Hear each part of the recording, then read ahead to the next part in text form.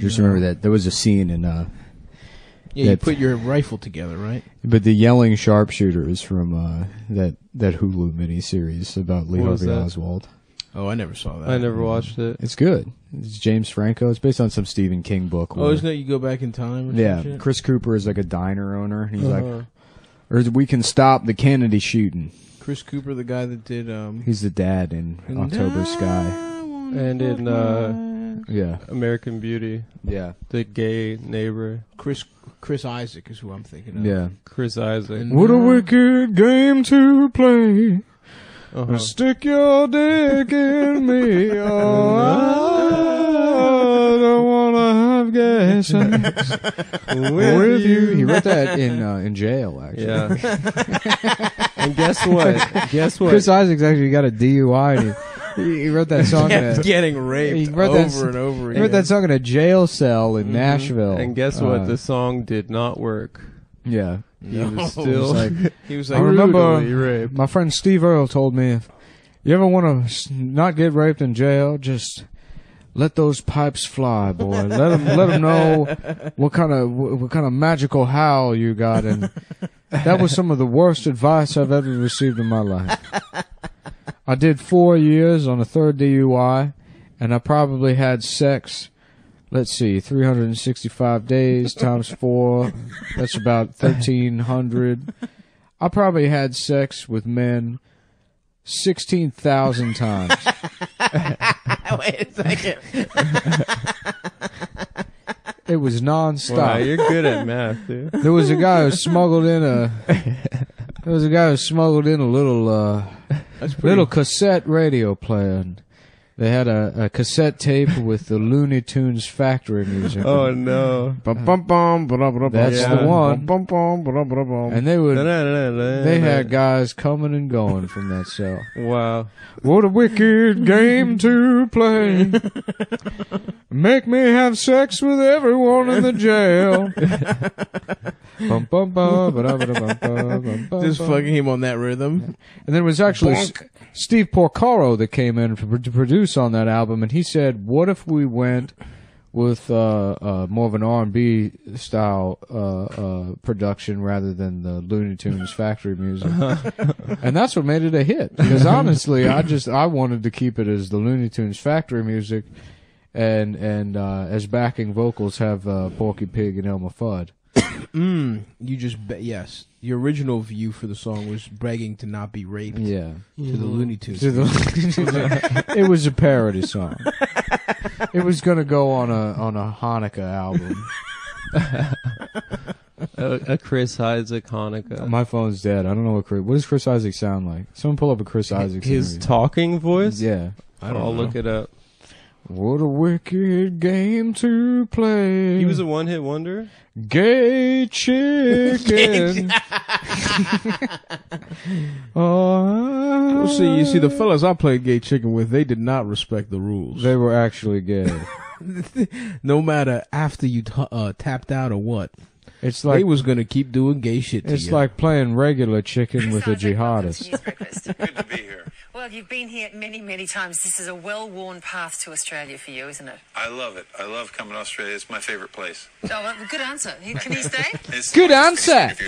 Welcome to Australia. Now, we heard you was getting raped. You're on Australia's most popular show. People have been raped in the morning. It's 8 a.m. Good morning, Sydney. We're talking to Chris Isaacs, who was raped in jail over 10,000 times. We heard you swallowed heaps cum. We heard you had gay sex to the Looney Tunes theme song. Well, it was rape. I wouldn't call it sex. Australia is one of my favorite places. You know, it used to be a jail. What? Yeah, it was a prison colony originally.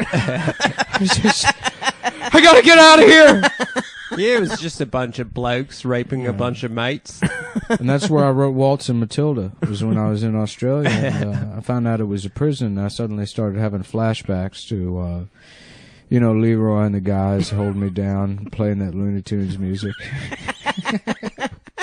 Just pulling a bed sheet over the bunk and getting that Looney Tunes music fired up and just pumping fire into my soul. To this day, if I'm watching an episode of Looney Tunes, Yeah. my asshole will open up. The sound of a man eating carrots with his mouth open is, I tell you, that'll put me right back in the bushes. Basically, I'm in the high jungle. There's a smell of napalm all around me. In a lot of ways, being raped in jail is my Vietnam. That was my generation's Vietnam. I hated getting raped. And I wish I had just gone to Vietnam.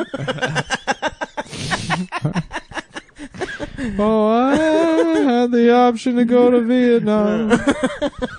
At least that kind of trauma would have gotten me parking spots.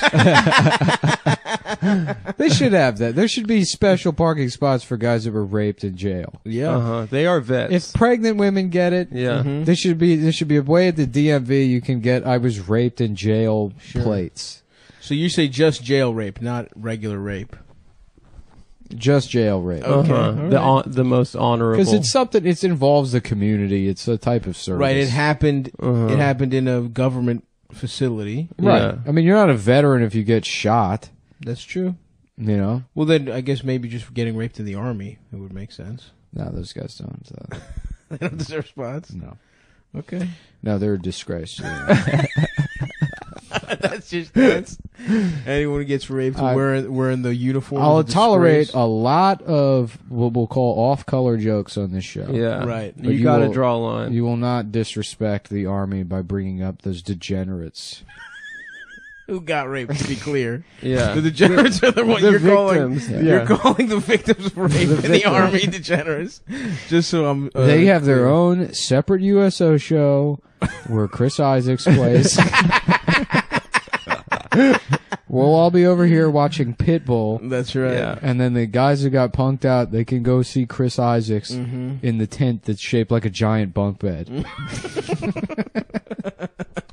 They all serve. Wow. Yeah. The whole special tent and everything. It seems like it would be really intricate. Just a big county jail bunk bed. The size of a hangar that they all watch Chris Isaacs in. Wow. So good to be here in New Zealand. You're in Australia, mate. Not again. What a wicked game to play. Tricking me into not knowing the difference between Britain and Australia. Yeah, we are in the place to be. Yeah.